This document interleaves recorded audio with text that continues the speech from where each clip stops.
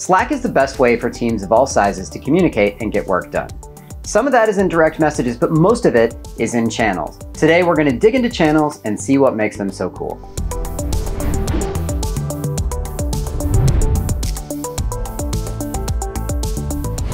Hello everyone and welcome back to Slack School. My name is Mike Reynolds. I'm part of the Slack team here at Salesforce and I'll be your host. Today we're going to be talking about channels. We're going to look at exactly what a channel is, how we can use them to stay organized, and we'll get into some best practices. Let's get after it. What is a channel? Well, a channel is a large collection of different elements. And the easiest way to see what it is to just go make one. So let's do that. I can create a channel by hovering over the channels section and then clicking these three dots for more actions. Then I get this create channel, and create section. We're going to start by making a channel. Now, this screen is going to show me a couple of different templates that I can use to get started a little bit quicker than creating everything by hand. But a basic channel is just this. It's a blank channel and you have the option to add different tabs. But let's look at some of these templates. This first one's one of my favorites, the Project Starter Kit. This comes with a Messages tab, as you'd expect, but it also comes with this canvas that's a project overview. Now, a canvas is essentially like a shared Word document that everybody can type in, or a Google Sheet type of deal. It also comes with this project tracker. The project tracker is a really neat tool for being able to keep tabs on everything that my team is supposed to be working on. This is using a feature called a list. It also comes with different workflows. These are types of automations. We'll cover workflows in another episode later. Now, I might not want all of these, so I could deselect them if I wanted to. For now though, let's build a blank channel. Now, the first thing we want to do is give our channel a name. It's really important here that we adopt a naming convention. A naming convention is just a standard that everybody is going to follow. And if everybody follows it and sticks to it, then we always kind of have a basic level of understanding on why the channel exists because it was named in a certain way. We're going to call this demo-Slack School. The next thing we need to do is we need to set the channel's visibility. Let's start with private. Private is a really easy model to use. When things are private, if you're not a member of the channel, you don't have access to anything that's inside that channel. That also means that if you search in the global search bar that's at the top of Slack, you will not find anything about the channel because it's private. If you leave the channel, even messages that you posted to the channel are no longer available to you because it's private and you're not in the channel anymore. Public is the exact opposite. In public channels, I can search for information at the top and I can join the channel if I'm not already a member. Now, this is really helpful. Ideally, you want as much information as possible in public channels. And the reason for this is that your company has essentially been building through sending all of these messages.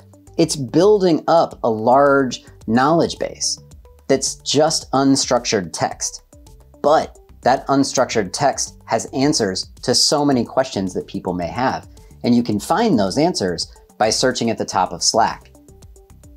If all of your channels are private, you're lowering the amount of information that's available. Certainly some channels will need to be private, things that are not ready for everybody in your organization to see. But most of our information should be shared with everybody. And so, if the content is going to be safe for everybody to see, we should make it public. The next thing we need to do is add people. Since this is a demo environment, I don't need to worry about this for now, but it's a good idea to add people that you know are going to be active in the channel. Once we've created a new channel, there's a bunch of things that we can do. I'm going to start off by clicking on the name of the channel at the top. Setting your notifications is really important. You want to make sure that you're being notified in the way that you want. We've got options here. This is going to be just for the Slack channel you're in, or you can come down here and change your Slack preferences for all of your channels.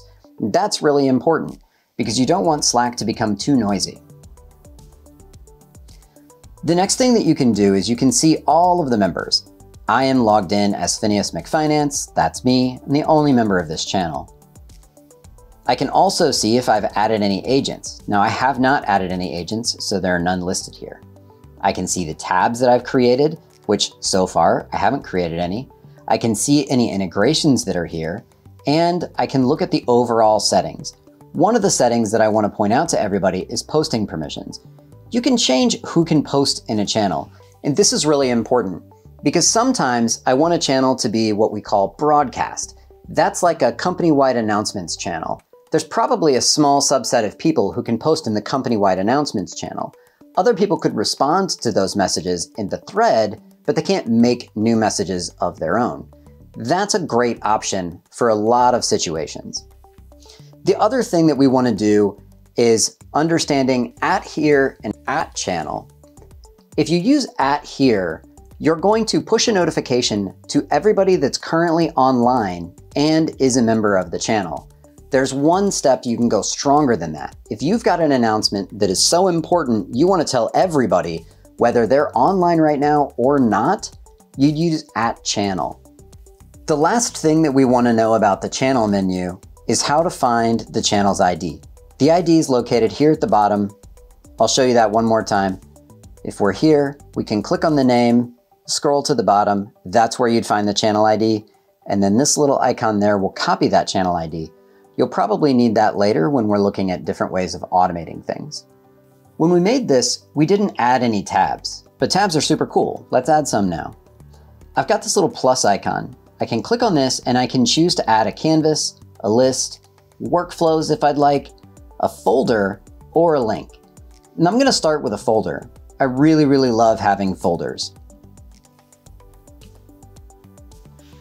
I'm gonna call my folder important stuff because that's what it is. It's very important stuff. What I can do with a folder is add lots of different types of things. I could choose to upload a file. I could add a canvas or a list, a link to a different website, which could be anything that is a URL, or I could add a file. I'm gonna upload a file.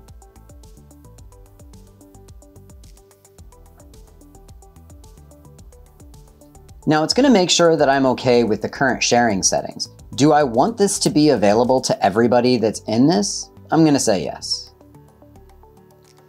And now this logo is available to anybody who's in this channel, even if they get added later. And that's a very handy way to make sure that my resources are always available. The last thing we want to talk about with channels is how to organize them.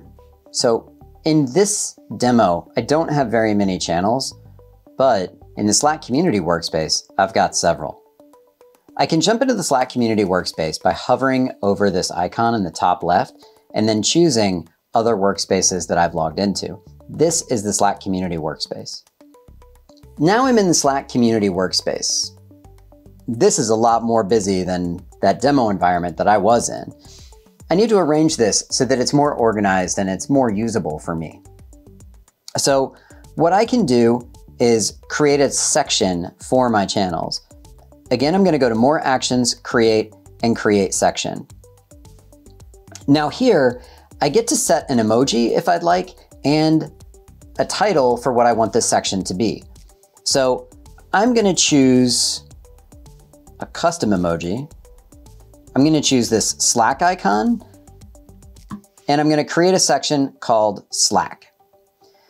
Now, there's a lot of different channels that all have the Slack prefix, and I'm gonna start moving some of them into this Slack section.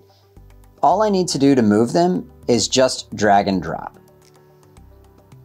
And I can take all of the channels that I want about Slack and move them in there. Now, you've also got the starred section. Starred is really for the channels that you want to always pay attention to.